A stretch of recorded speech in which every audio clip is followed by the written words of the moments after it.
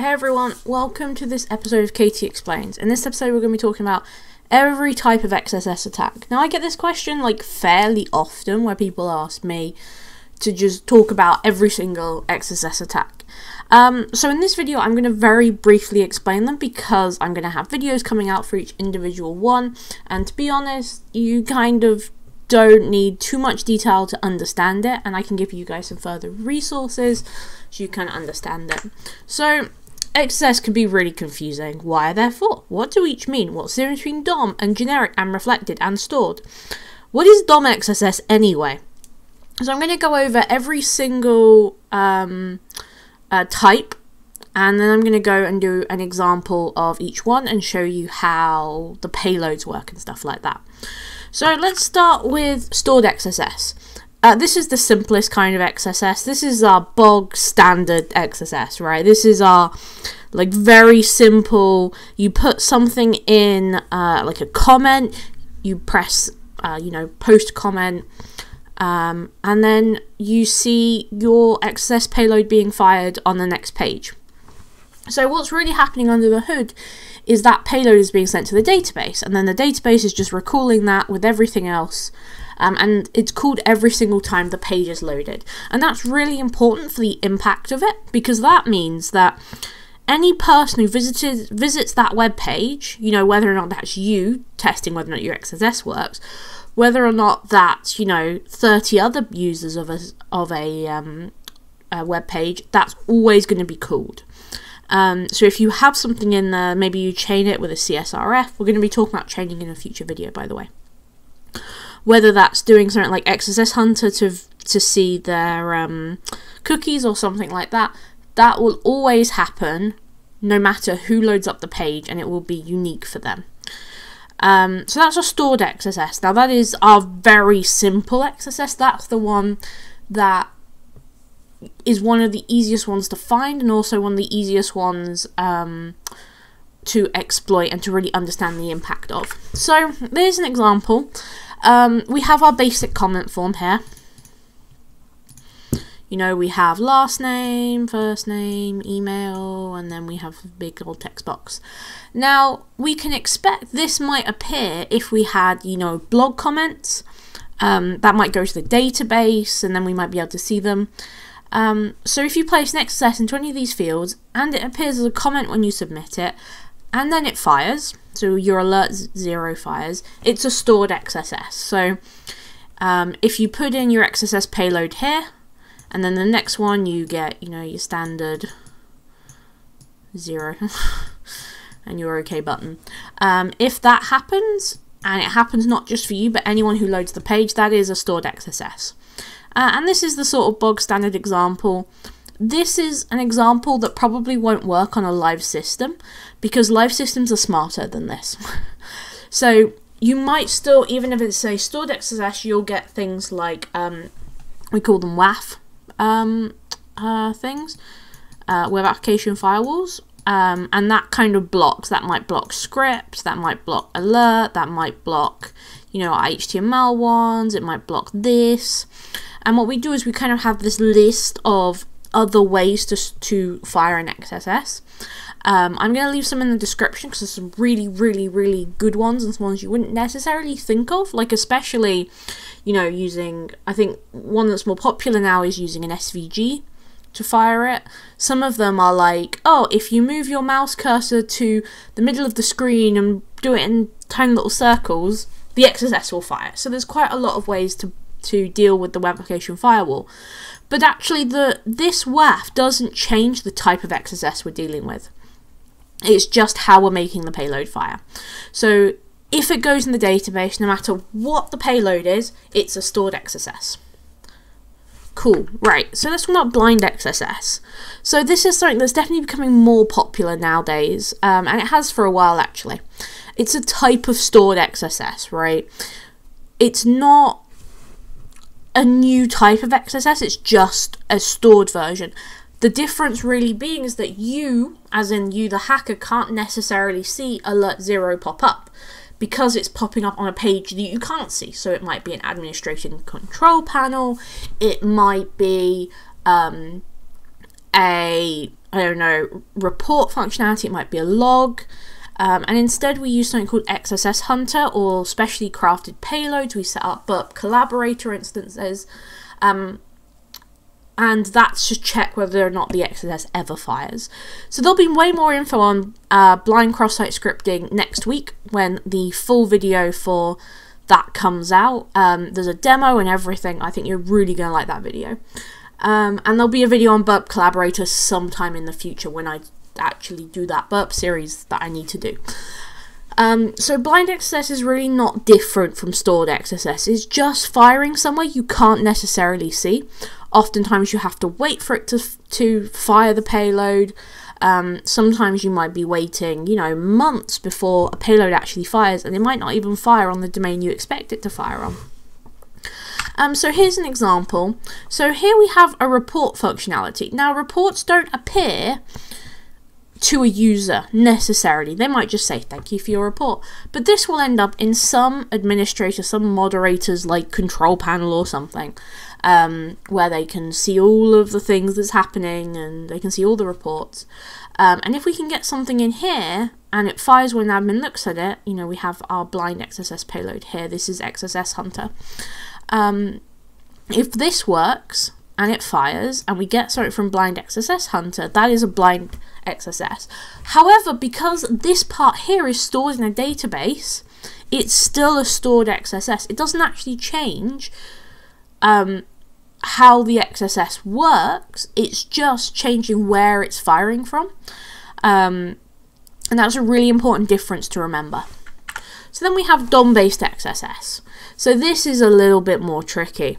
So DOM-based XSS exploits the DOM. Now, what is the DOM? The DOM is basically how a document is represented in JavaScript.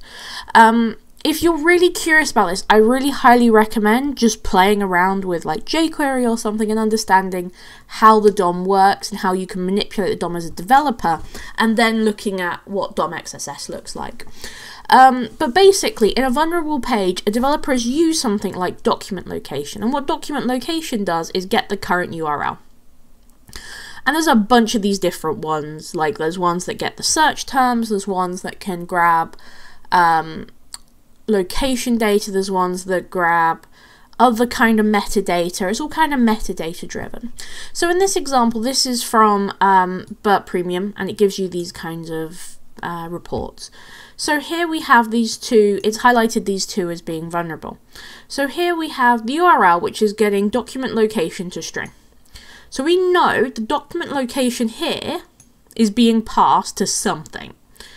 So if we can edit the document location, we can do something later on. Okay, so how is it being used?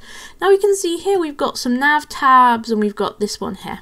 And what it's basically doing is it's populating this nav bar with URL here, and then that is referring to this URL here, which is our document location. Now we can see the syntax is roughly kind of this, and then we got this, and then we've got tab show. So what we want to do is we want to put in a payload in document location here that basically will do our alert 0. So we edit document location, which then reflects back into the web page.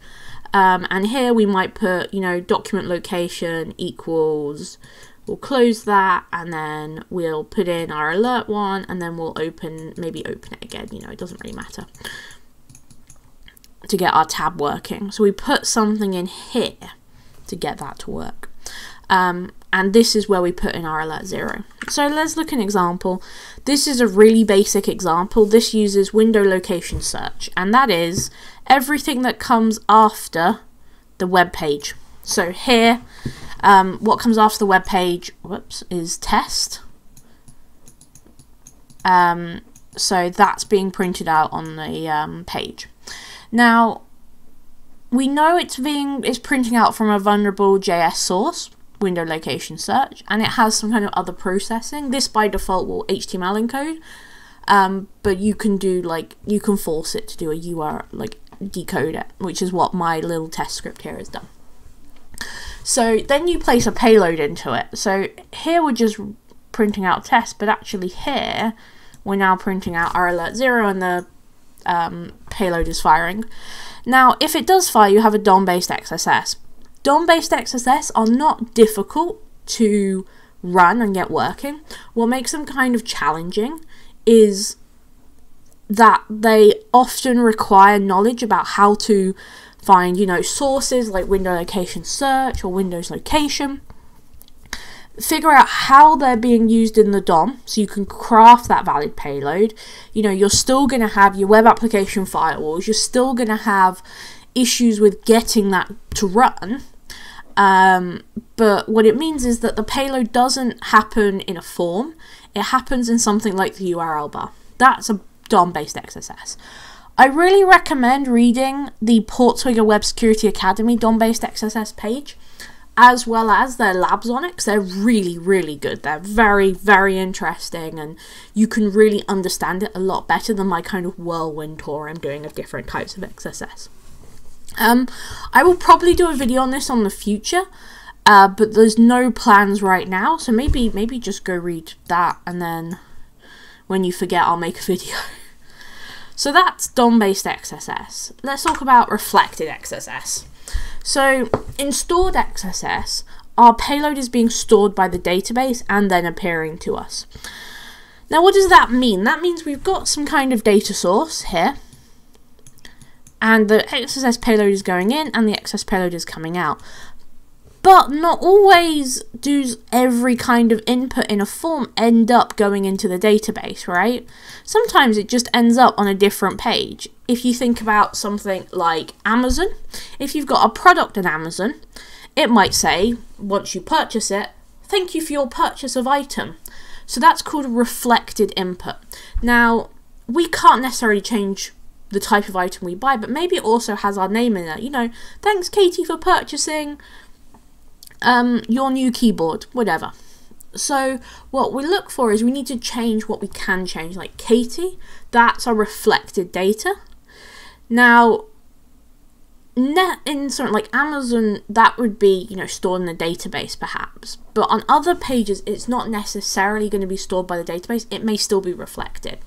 So it's kind of like the opposite of stored XSS. Well, in stored, we've got it to the database. Reflected is it doesn't touch the database. It's just reflected on the same page or another page.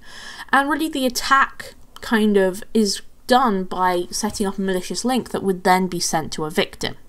So you could craft, this is an example here on Damn Vulnerable Web App, where you could send this URL to somebody, and then you could cause the kind of reflected XSS here.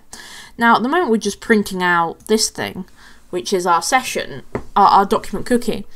But actually, if we could do that kind of using something like XSS Hunter where it's not going to appear, we can actually get that sent to us without the user even knowing it was done. So that's the kind of attack. Let's have a look at how you actually do it. So here's our form again. Now we assume that this data is all being sent to the database. However, maybe, first name might not be sent. Maybe they don't care about your name. Maybe they're only storing your email in case they need to contact you. And they're storing your comments later on. So if your first name and last name isn't being stored, maybe it just appears, instead the value is reflected onto a page. For example, thank you for your comment first name, but maybe that first name just never touches the database. Maybe the email doesn't even touch the database because they want to anonymize their data. So you can replace your first name with a payload. Now, very simple. It's same as stored XSS, the payload here. We just have our script alert 0 script. And if that goes in our first name and the first name is then reflected on another page, then we've got our reflected XSS. So there we have the kind of three big XSS, but you'll also see this one, self-XSS. It's usually out of scope and specifically out of scope, and I thought I'd explain it just to kind of introduce the concept. So unlike all of the other XSS, which actually require an attacker to think, a self-XSS involves using social engineering to get someone to insert something into their developer console or edit the HTML and then cause an XSS. So here I put alert 0 into the developer console and Google replies back with 0. I haven't got an XSS on Google there. I've just done an XSS on myself using alert 0. Now you could, as in something like reflective XSS or even some of the other types, you could in theory put in an XSS hunter and steal someone's cookies. There's a large amount of social engineering that has to go into you being able to successfully have that attack, which is usually why it's out of scope. So that's every type of XSS attack explained. I hope that this was interesting or informative. It really was a bit of a whirlwind tour of XSS.